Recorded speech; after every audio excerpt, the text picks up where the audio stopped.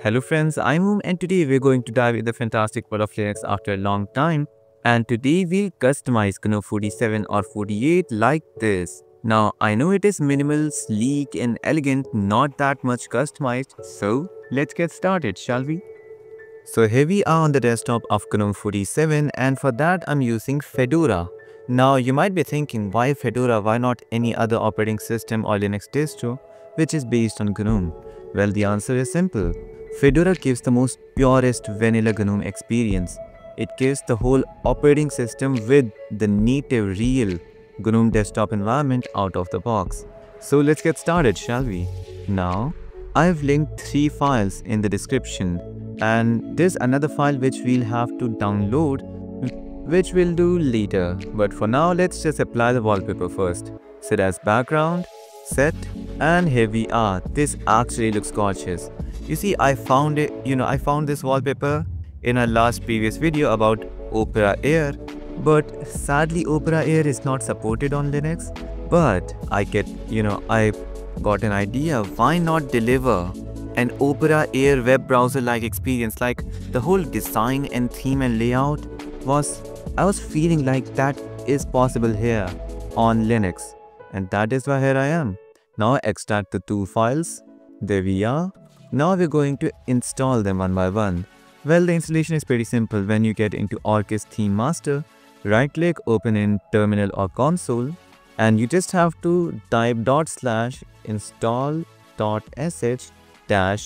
-l means it's also going to install it as libItVita, which is, the renderer, the window manager. I don't know what it is, but yeah, most of the GNOME applications are now based on libItVita, which is literally amazing.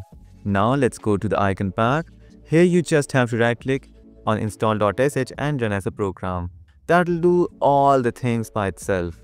And while it's doing this, let me just install the third thing which I said was important, and that is the cursor. Now you have a lot of options, but I believe there's one which actually steals my heart, and that is Bibata cursor. Just go there, go to the GitHub, scroll down, and there it is. Just copy the command here, Ctrl C, and let's just open terminal, paste, enter. Now yes, and it's done. Now it's time to do the installation. Just paste the command, the second one, enter, and we're good to go. Well, it's gonna take some time to install the packages. Not the packages, the files of Bibata cursor theme. And while it does that, let's just go and install some extensions which are important. Go to extensions.gnome.org. All the links are in the description, don't worry. Now open user themes, enable it. Now search for blur my shell. Go, enable. Now go to the settings directly from here, or you can go it from the install extensions. Go to the panel and disable it, alright, or else it's gonna look really bad. Now according to your preference, you can install a dash to dock or dash to panel. For example, if you go to dash to dock, now dash to dock is actually good, but I don't prefer it. I like the original dash. You see, I don't want applications show all the time like Mac OS. I like it here, and that is why I will not go for dash to dock. Now let's leave that. Let's leave that as well. So how far we are? Click yes. And now the installation is in progress. You see, that's the thing I love about Linux. You can do all sort of work just from a single terminal. Yes, and complete it. And now all the installation is done. It's time to apply the things, tweaks, all that stuff. Go to tweaks. Alright, well, another thing.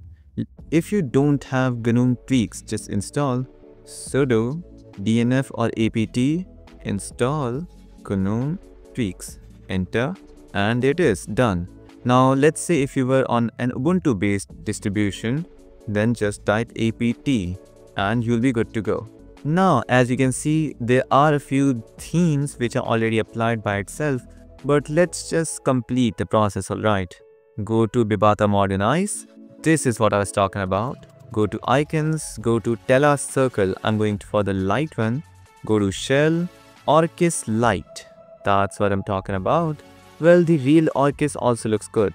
Go to Legacy Application and choose Orchis Orchis Lite, whatever. You see, Orchis also looks good in some places. Well, it's applied here as well. But I'm going for Orchis Lite. You know, a proper pure light variant. And now we are done. And here we are completed. Done with the customization. Now you might be wondering like, why am I so minimal at this thing? I could have gone way too far because Linux has unlimited potential in terms of customization. But I like it just like this. Easy, simple and minimal, I'd say. But just for your sake, let's just go a little far. No, I'll not.